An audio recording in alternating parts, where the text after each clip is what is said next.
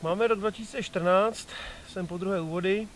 Minulý týden jsem byl u vody, povedla se pěkná ryba, 10 kg na tady ty měsíce, superová záležitost. Tak ahoj, já vás zdravím, máme 18.1., jsem poprvé letos na rybách. Minulý týden jsem se byl pro povolenku, tak jsme s Ondrysem vyrazili a hned parádní ryba, 10 kg. Je to od Jardy Těšínského na novinku pro další sezónu. Je to švestka česnek a vypadá to, že to bude skvělá zimní nástraha, takže doufám, že vyzkoušíte a že se vám bude taky dařit. Měl jsem z ní obrovskou radost, tak jsem vyrazil znova, je -10, takže slušný krut. Vzal jsem si sebou stejnou věc jako minulou výpravu, stejný boilí seafood, švestka česnek, kořeněná směs, krásně navoněná. V té ledové vodě je vidět, že asi funguje fakt dobře, protože plno kluků si to chválí. Vyzkoušel jsem si to, taky to funguje perfektní, takže nebudu měnit. Chci to udělat tak, že prostě ty zimní měsíce odchytám tady s tím krmením. Jaro, léto, až ten podzim budu chytat zase jiný krmení, budu zkoušet osvědčený, které mi fungovaly, jako je bioskvit, bioenzym, tady ty věci, to jsou na tu teplejší vodu. Pak se zase budu chtít vrátit na tady ty víc atraktivní věci, které prostě ta ledová voda potřebuje.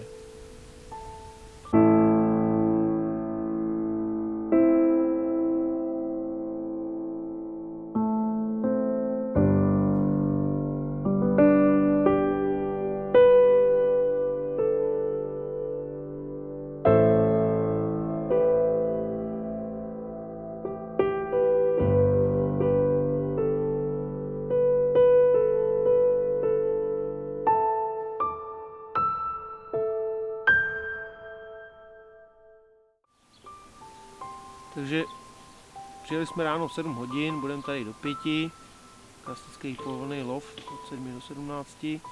Ráno se povedl jeden malý kapřík, tak odhadem 45 až 40 cm, je to určitě nasazený kapr.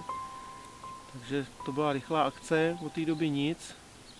Tak ještě chvilku vydržíme do večera, máme ještě tak 3-4 hodinky, tak zkusíme, přehodíme ještě jednou, vyměníme to a vidí se.